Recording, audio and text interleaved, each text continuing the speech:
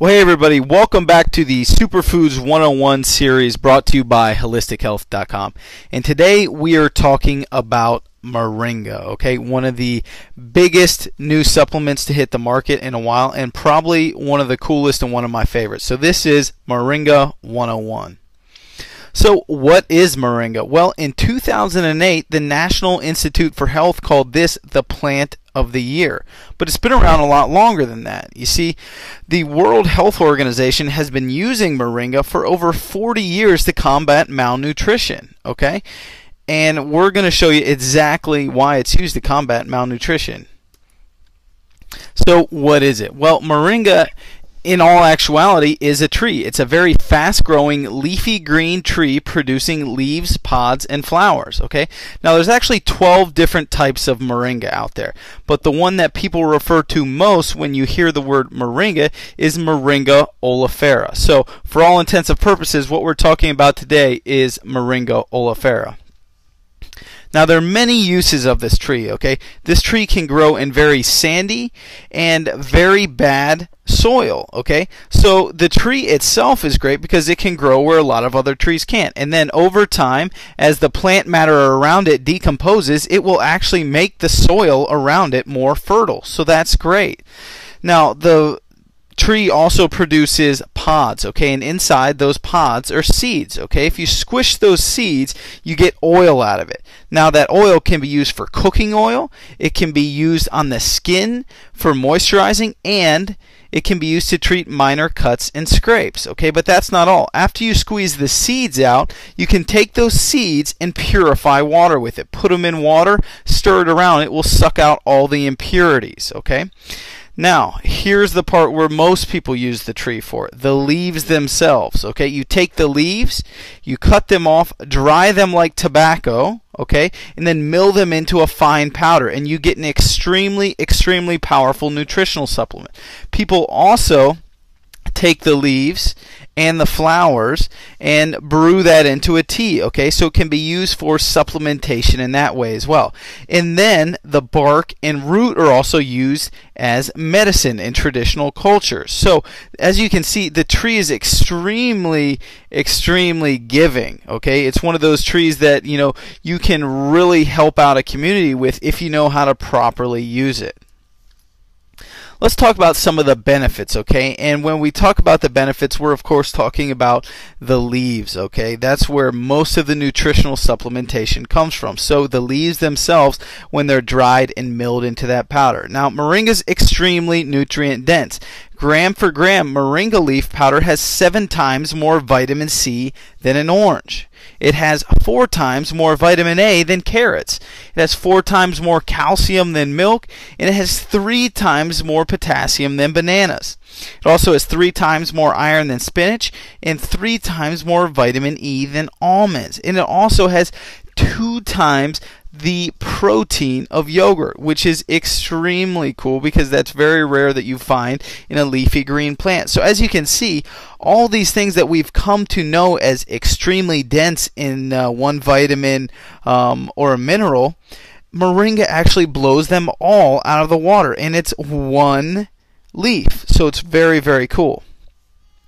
Now, the more and more benefits of moringa are coming up every day, okay? But we do know that it's extremely good for detoxification. Think about how that mashed up seed purifies water. The leaves do the same thing in your body, okay? They purify it of those impurities, okay? So it's extremely detoxifying. The leaves also contain all the essential amino acids, so it's great for building muscle. It's great for your body and very easily digestible. The fact that it's a leafy green protein source is phenomenal. These are very hard to find, okay? So if you can find a good quality plant-based green protein source, that's phenomenal because it's also alkalizing, okay? Green plants are extremely alkalizing, and obviously alkalizing is good because our bodies become acidic over time, but they operate much better when they're alkaline. They're also now proving how many antioxidants this plant has, which also makes it great for anti-aging. So as you can see, the leaves in this powder, there's more and more things coming out every day that moringa supports. So the different forms of moringa available out there, you're going to see a couple different forms. The first form that you're probably going to see is the powder. Okay, this is just your typical moringa leaf powder milled down. You can take this, you can put it into baking, you can put it into smoothies, you can sprinkle it on top of salads and on foods. You can make tea out of it. That's what most people do, is they'll just put this powder in and make a tea out of it. That's one of the best ways that you can actually use it. Capsules should only be 100% moringa leaf powder in a capsule. If there's any other fillers in there, that's not what you want. So make sure you get pure 100% moringa leaf powder capsules. The oil, if it's pure oil, this stuff is great. You can use it on your skin. It's extremely moisturizing and good for your skin. Okay, we talked about the anti-aging and all the antioxidants in there. That stuff's great for your skin. And now we're also seeing it used in cosmetics a lot. But before you go out there and you buy something just because it says it contains moringa, look at the other ingredients in there and look at the company itself to see if it's really a good decision. Because just because it contains moringa doesn't necessarily mean that it's going to be good for you or good for the environment in general. So some things to consider here, and these are pretty standard with all the supplements out there. But how is it grown? Okay, is it grown organically?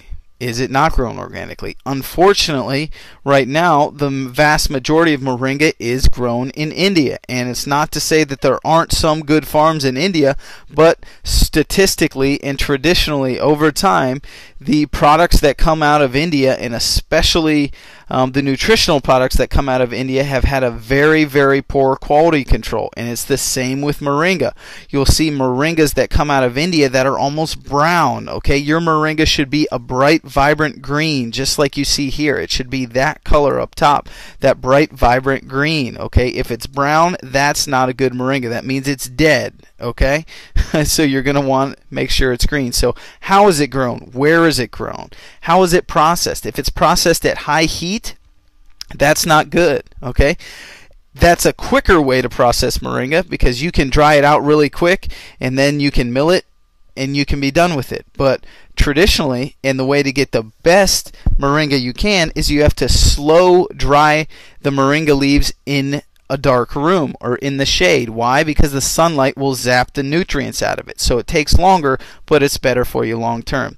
How is it delivered? We're talking about, is it 100% pure powder or are there fillers in it? If it's in a capsule, is it a vegetarian or vegan capsule? Okay, these are all things to think about when you look for an actual supplement or product. Okay, and then finally, the last thing you should consider is cost, because it doesn't matter if you buy a moringa product that's half as cheap if it's a dead product that comes from India, because you're going to get nothing out of it. Spend a little bit extra money, get a quality, organically grown, top quality moringa.